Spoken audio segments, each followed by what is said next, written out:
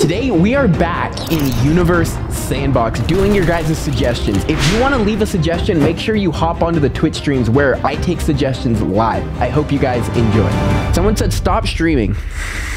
Turn Pluto into a black hole. Honestly, I'm down for that. Let's start with that. So if we just crush it down to a black hole in its current state, it's not really gonna do a whole lot, because if the mass is the same, it's not gonna suck anything in. So we're gonna crush it down first, and then we're gonna make the black hole bigger and see kind of what happens to the system here. What we're gonna do is go turn our radius down, but we want to lock the mass so the mass stays the same, and then we will crush it down. So this is not changing the amount of matter in Pluto, it's just making it, it's like crushing it. And if you crush it enough, it'll turn into a black hole, because black holes are super, super, super dense. So crush, crush, crush. The ice is doing something. Whoa, okay, it's looking a little strange the more we crush it. It's only 4 kilometers wide now, the radius. Half a kilometer, so this is tiny now. 91 meters, and it's still not a black hole yet. 6 meters, we're gonna have to crush it a lot, like probably smaller than even regular human objects. Yeah, look, 1 centimeter, still not a black hole. And the mass has not changed at all, so it's the same amount of matter. It's less than 1 millimeter. Okay, it's like glitching out now. How much do we have to crush it to turn it into a black hole? 0.1 millimeters? Less than a millimeter? Oh, okay, so at 0.01 millimeters, it finally turned into a black hole, and it is so small it's kind of glitching out. What the heck is a kilometer? Yeah, we get the Americans here.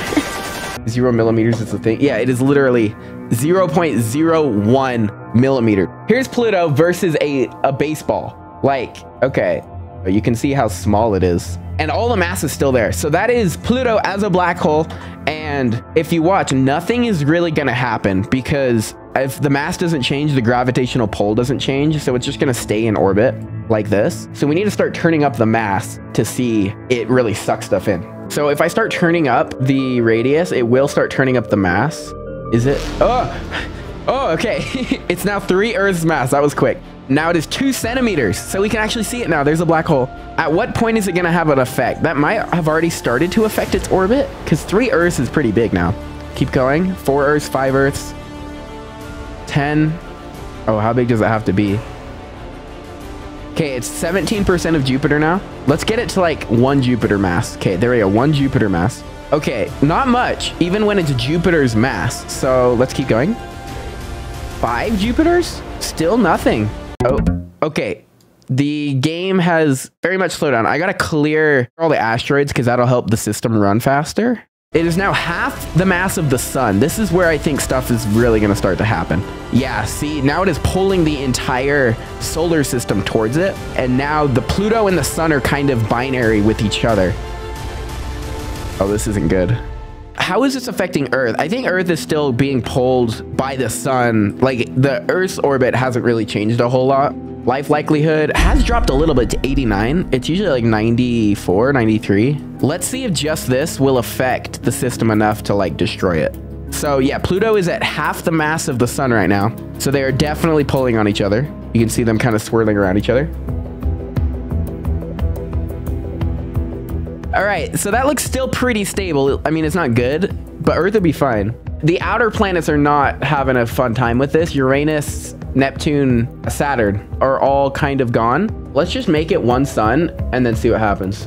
Still, they're kind of binary. We're gonna need it really, really big to pull enough to kind of absorb the whole system. So let's go bigger. Let's go. Okay, it's slowing down. That means it's calculating more. Ah! It sped up really quick.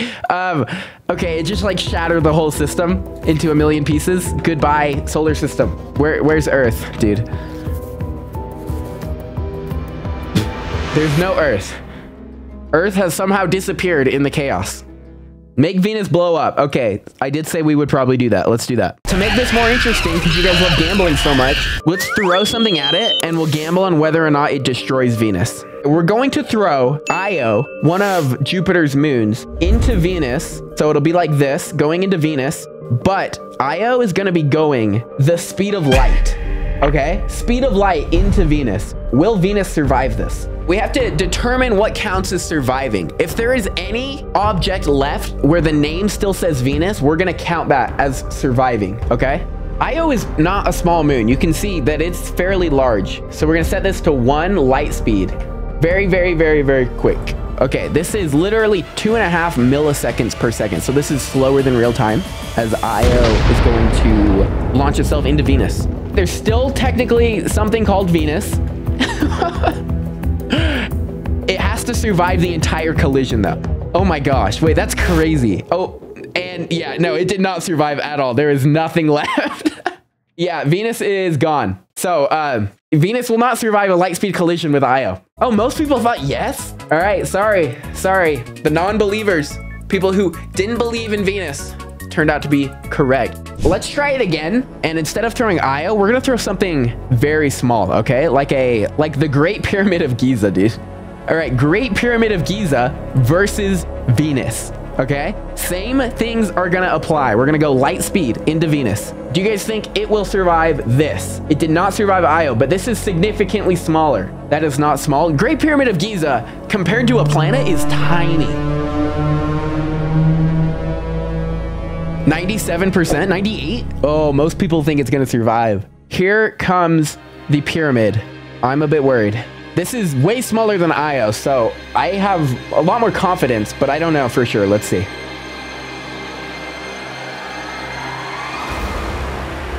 Okay, collision, it immediately got destroyed when Io hit it, so this looks a lot better already.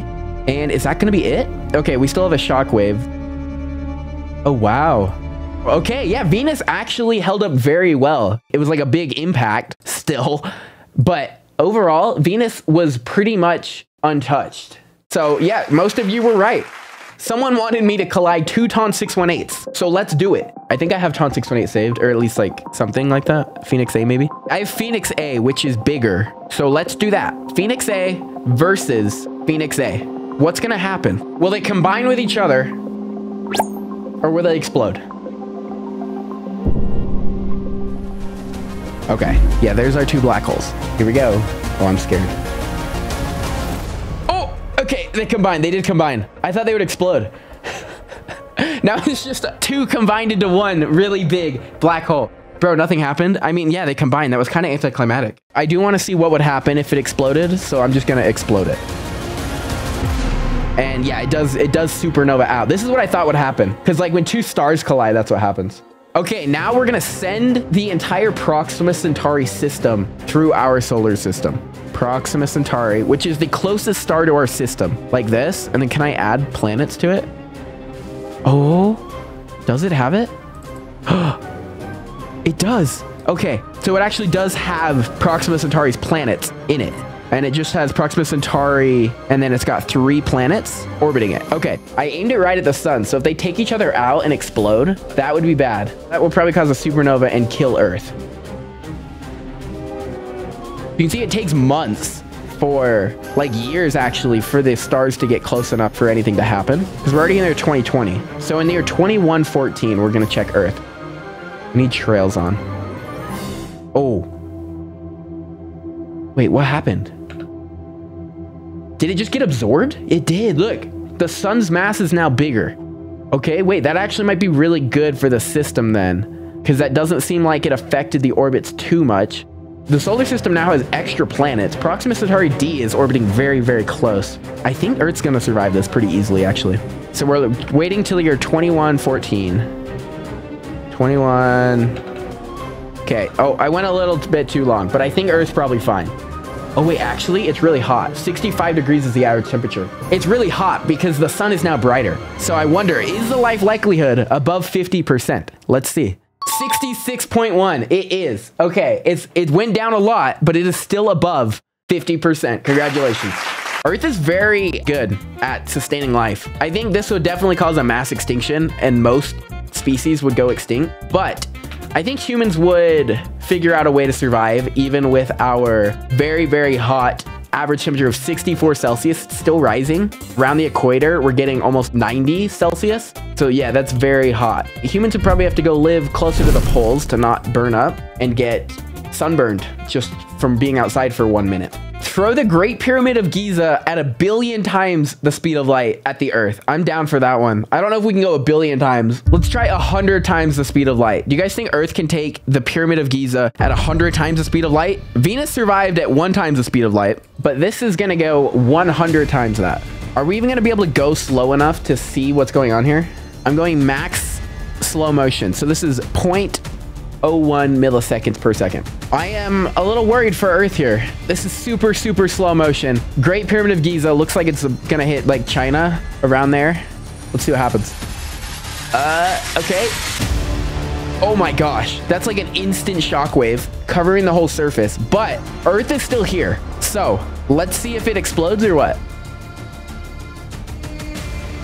Okay, tons of gas, so it looks like it's gonna lose its whole atmosphere. I think the planet will survive, but not a single organism will survive this. Pretty much guaranteed. What's our life likelihood? Oh, 0.1. It was me, I survived. No way, no way. Okay, obviously, yeah, that's not good. But Earth as a planet survived. Life is gonna have to re-evolve from scratch again, but Earth is okay. I think we need to try that again, but 1,000 times light speed. So this is 1,000 times the speed of light. That's crazy. I mean, this is unrealistic. Nothing in the universe can go this fast. If it still survives, we're gonna make the pyramid bigger. Okay, this is the slowest you can make it go. This is literally the slowest you can go in the game. Okay, once again, a giant shockwave, and this is instant. It looks like a similar thing's happening where the whole atmosphere is gonna fly off, but I think as a whole, the planet will survive once again. How hard is it to destroy something? Round 3, bring Earth back here. We need something bigger. If we make the pyramid 10,000 times bigger and make it go 1,000 times the speed of light, what do you think is gonna happen? So that's 10 times bigger. That's 100 times bigger. That'd be 1,000 times and then 10,000 times bigger. Oh, that's actually big. I don't know if Earth will survive this one. You can actually see the pyramid compared to Earth this time. Like, that is not a small object anymore. Here we go. Okay. This isn't good. I think Earth might have died. Just give it a second. We're still in super slow motion, so we don't really know what's happening. Yeah, dude. Okay. Oh, wait. The core survived? No way. No way. Part of it is still alive. It did not completely disappear. That is not complete death. 11% of the planet is still here. That doesn't count. I said, if there is any object that is still called Earth left, Earth survived. We have to determine what counts as surviving. If there is any object left where the name still says Venus, we're gonna count that as surviving, okay? The planet is no longer the same. It is a completely different planet, but technically, I would say that survived. That looks like Earth. Come on. It doesn't even say Earth. What does it say? Tell me what this says right here. Earth, and it still says planet. Earth, the planet. Atmosphere survived. Water is still here. I don't want to hear it. Earth is still here. Earth survived. It is spinning very fast. All the water went to the equator. Also, that was enough of an impact to shoot it out of the solar system. So, I mean, it wasn't good. Promote your shop. SpaceshipYT.com, everybody. Get your Pluto Hate Club merch. We got hoodies. We got shirts. We got stickers. We got pins. It's all really cool stuff. SpaceshipYT.com. Go buy some. It's really cool. Launch a sun-sized watermelon at Earth to see if it gains more water. Okay, I'm down for that. I don't think it'll work, but let's try it. So we're gonna launch... Wait, a sun-sized watermelon? That's just gonna eat it, right? I feel like we start smaller. How much water is on Earth right now? Someone remember 1.43 e to the 21. That is how much water Earth has. Let's go big enough to kind of see a comparable size here. Okay, yeah, we're getting there. A watermelon that is 10% the size of Earth. Why is it shiny? But it could just like cause Earth to heat up so much that it loses water, you know? Okay.